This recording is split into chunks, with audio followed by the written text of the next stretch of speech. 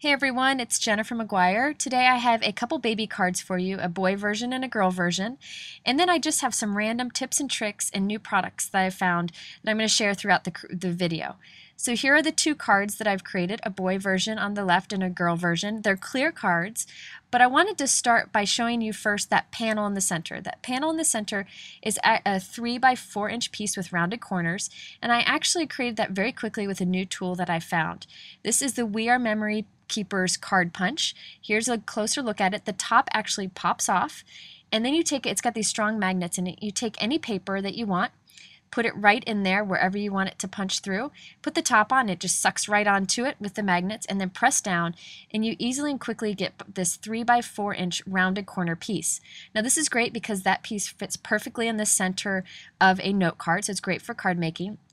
Now this is also really fantastic for scrapbooking and project life because it fits in little pockets.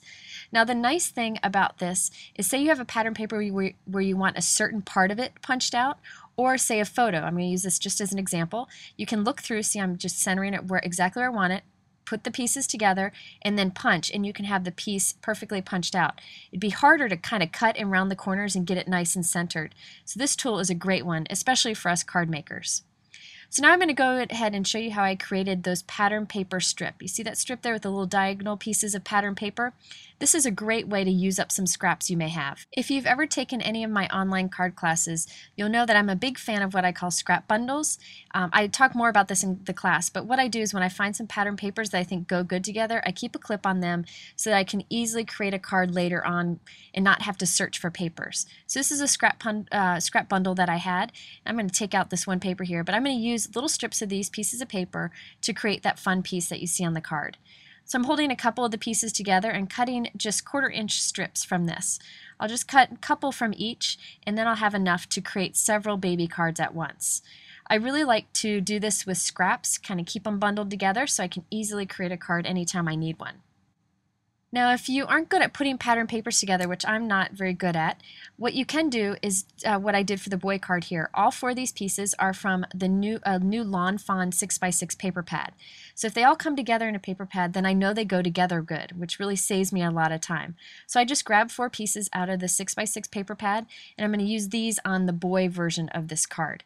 So I'm just going to cut a bunch of strips from these two. I'm going to make a few more boy cards than I am girl cards, so I'll cut a few extra pieces from this. Now to make your little diagonal pattern paper strip, this is what I do. I take just a piece of cardstock and I'm covering it with adhesive. You could use glue stick if you wanted to save on things here. And I'm just going to cover it with adhesive, and then I'm going to start putting the strips on it in a diagonal way here. So I'm just going to just randomly do this, stick one down.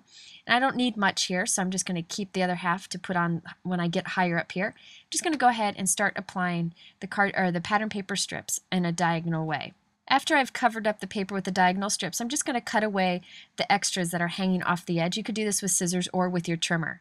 Now this I'm going to cut strips from, but you could die cut this. There's many things that you could do with this, and this is a great way to use up your scraps. So after I've trimmed off the extra, I'm just going to go ahead and cut this in I think I did about 3/8 of an inch wide pieces, and that's just enough to add a little interest to the card but not be too distracting from the greeting that I'm going to have on it.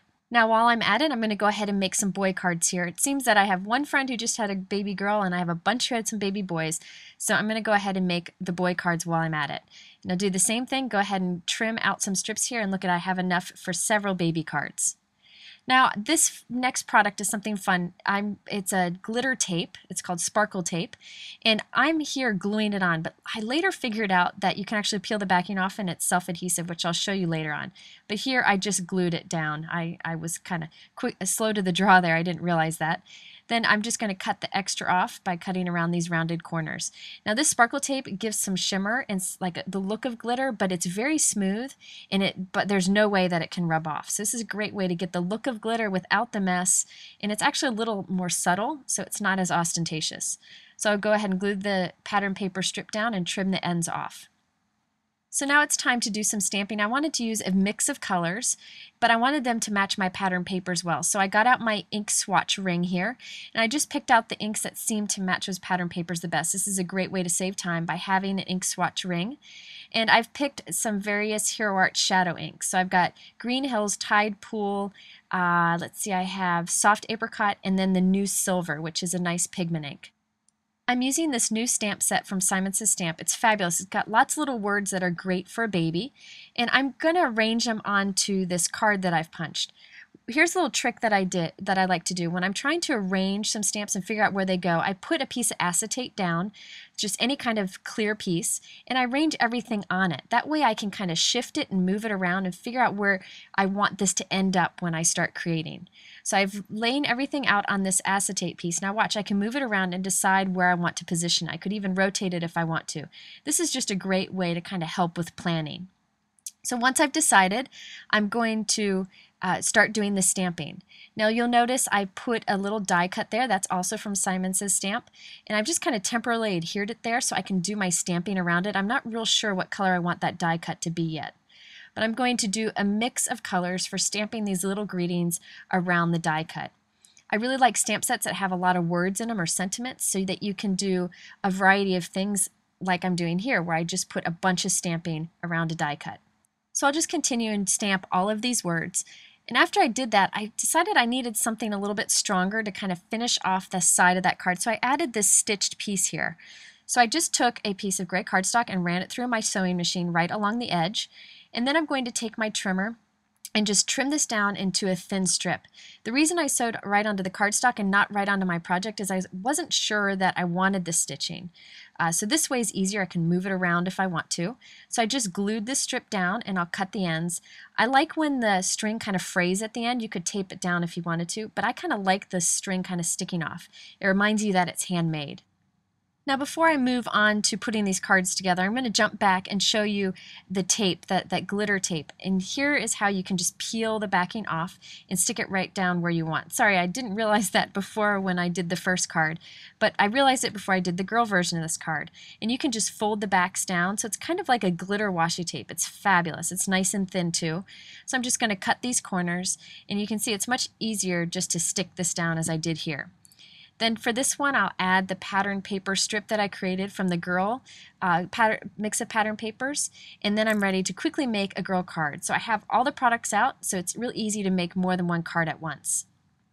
Now for the girl card, I just wanted to show you the ink colors that I used. I used the silver once again, but this time I used the mint julep and fresh peach inks.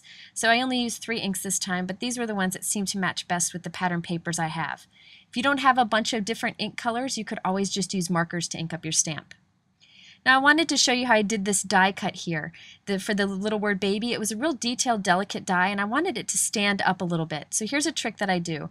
I actually die cut 3 of them, and I left 2 of them kind of in the paper, in the negative space, and put some adhesive on the back. Glue stick would be easier here. I just used my regular adhesive, and I put adhesive on the back of some of them, on the back of 2 of them. I'm going to peel it off, and this one has glue on the back. I'm going to stick this right on top of the first die cut. So I'm just layering 3 of these together, and it gives a little dimension to this die cut, and especially with real dainty, delicate die cuts like this one, giving it some depth really makes a difference in making it pop up from the card. And you could definitely not put foam dots behind this tiny piece. So after I've got this one put together, I'll take the third one off. It's got some glue on the back, and stick that right on top also. And there we have a die cut that just has a little more depth to it. It's almost like a chipboard piece, but much more delicate than any chipboard you could get. So after I've done this on both of the pieces and glued them down, decided I wanted a few hearts, so I just die cut some from the Simon Says Stamp little mini heart die, and just going to add these on with glossy accents. 2 works here. Usually I do three little hearts, but this time I felt 2 worked because I have the pattern papers on the other side. Now sometimes I get some glue kind of sticking out the side of my die cuts.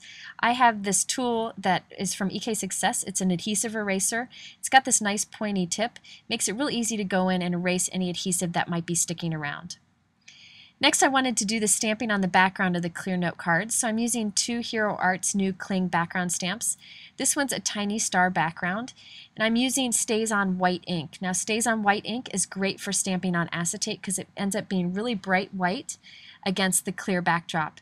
No other ink will really dry very well on there and give as good of results. So after I've inked it up, I'm going to go ahead and take my note card and carefully press it right down onto the ink. Now this is a Hero Arts acetate note card. It's nice and thick and is great as a note card. So I'm going to hold one hand still while I press the other around. You got to be real careful. This ink is kind of messy and you don't want to get it on your hands and smear it around. Now once I take this off, I'm going to let this dry on its own for a while. If you take a heat gun to it, you might warp it, so it's best just to leave it to dry on its own. After it's dried, I'm going to go ahead and put my card together. So I'm going to start by adding the piece right onto the front. Just try to center it up as best as I can. Now, if I open this card now, you see the back of this piece on the inside of the card, and you'd see the adhesive. So one of the things you want to do with clear cards is to hide your adhesive. So I went ahead and punched 3 more of the same cards. I'm going to take one and adhere it right into the inside back of the card to hide the adhesive that's showing through from the front. And then I'm going to do the inside of the card. So I'm going to take this piece, hold it lined up with the other with the adhesive side up, and then press the card closed on it. And that way I can be sure that it's lined up nicely. That will be the spot where I can write the message to whoever I'm sending this to, and that'll be the inside of the card. Now this last one's going to go on the back of the card just to hide the adhesive and also give you a spot where you can say, you know, handmade by Jennifer on there if you wanted to. Now if you've watched any of my videos lately, you'll know that I'm addicted to my Wink of Stella clear glitter pen. Just kind of paint it right on, and you add a little bit of shimmer to that die cut, and it just kind of catches the eye. So there you have a couple baby cards, a boy and a girl version, and just a few little tips and tricks along the way and some fun new products. If you have any questions, please head over to my blog at jennifermcguireinc.com. Thanks for watching, and if you want to know what supplies I use, you can check the bottom of the YouTube description. See you next time.